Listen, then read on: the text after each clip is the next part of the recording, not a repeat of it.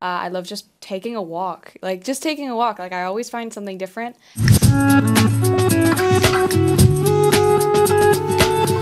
So at Leiden University, we have two locations, and both of them have a lot to offer students, but they're very, very different in the look and feel and I think experience overall.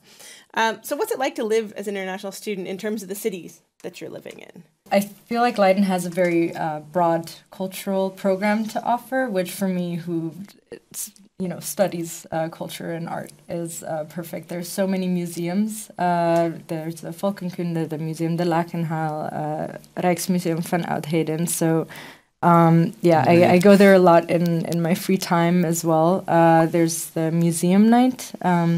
But I feel also historically Leiden has a lot to offer. So there's the Leids Onset, the 3rd of October, which is a huge party.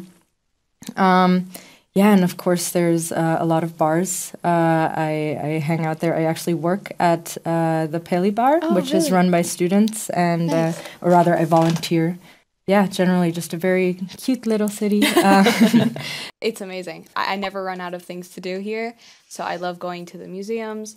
I love just taking a walk. Like, just taking a walk. Like, I always find something different. There's the quotes on the walls in the cities, and I still don't think that I found all of them. But The Hague is very, very different. So, yes. I mean, we have the cute canals and the windmills of Leiden, that medieval kind of feel. But it's only 12 minutes away, but sometimes it feels like it's a world away. It is. Tell us about your student experience in The Hague. Yeah, it really is different. At first, I was hesitating between living in Leiden or The Hague.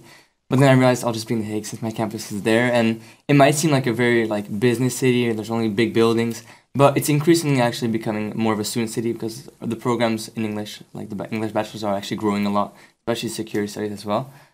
So there's more and more student bars and student events. A lot of international people trying to do a lot of things. So if it's sports or social events, it's very filled as well. I never run out of stuff to do. But a very active city. I like it, definitely. And it's the International City of Peace and Justice and Security, which is why your program is actually located there. Exactly. Does that, affect either your study or your life there? It just brings more reality to what you're studying. I think you have guest lecturers who always come from either the OPCW, Europol, Interpol, and it just brings you're in a big world, important. You're in an important place, so it feels good to definitely be in that.